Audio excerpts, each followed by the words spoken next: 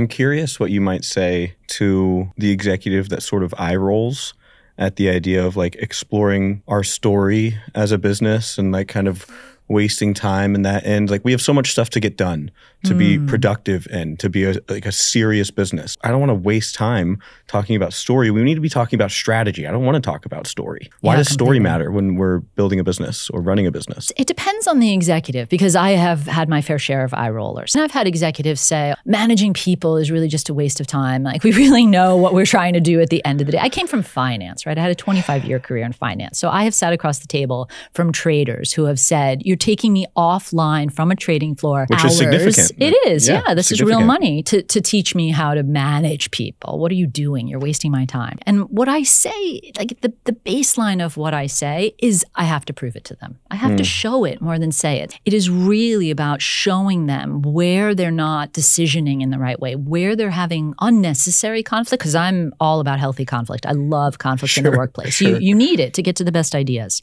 But where you're having unhealthy conflict, where you're not really getting to the best decisions and saying, wait, I have no clue who you are as an organization, right? And I need to be able to show them. I'll say, I just interviewed one-on-one your leadership team, and this is what I heard. And have he or she look at me and say, gosh, that doesn't really sound like us. And I say, this is why we need your story.